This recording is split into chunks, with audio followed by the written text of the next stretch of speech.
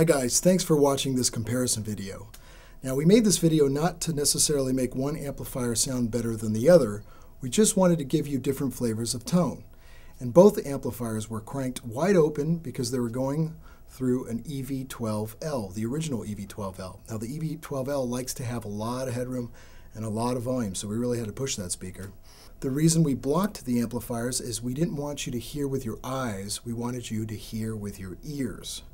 Sometimes when you see something that might be more expensive than the other, you might assume, oh, this must sound better. So unfortunately, don't hate me, but we're not going to give you the answers now. We're going to post them on our Facebook page in the very near future, Rivera Amplifiers, facebook.com/Rivera Amps.